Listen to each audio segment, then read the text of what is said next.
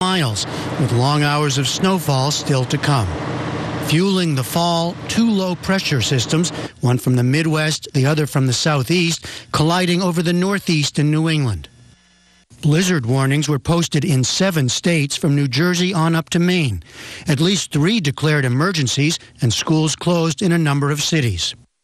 Forecasters predicted New England would get the worst of it, with up to 3 feet of snow likely in Boston. Mayor Thomas Menino. This is a storm of major proportion. Stay off the roads.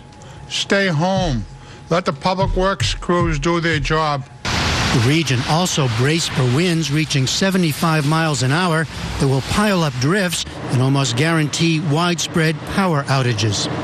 As ever, the threat prompted shoppers to pack stores, stocking up on supplies. This is panic shopping. So bread, milk, a snow shovel in case our snow shovel breaks. You got to plan ahead. A couple feet of snow would shut everything down, and who knows, could be a couple days, right? In New York City, predictions called for as much as a foot of snow, and Mayor Michael Bloomberg said the city had marshaled an army of plows and salt trucks. The sanitation department will deploy something like 1,700 snow plows and 65 front-end loaders. It also has 450 salt spreaders already deployed. The storm also focused new concern on the New York and New Jersey shore areas still recovering from Hurricane Sandy.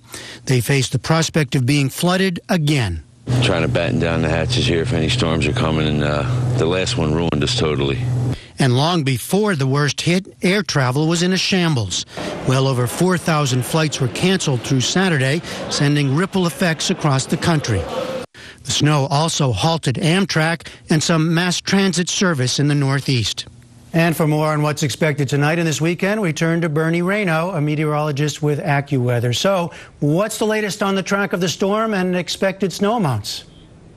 Well, I'll tell you what, the worst of this storm, as we've been pointing out all week, is going to be across southern New England. 2 storms, as you mentioned, and the first storm across the Midwest already producing quite a bit of snow across parts of New York State. But it's the second storm as it strengthens and moves north and northeast, where our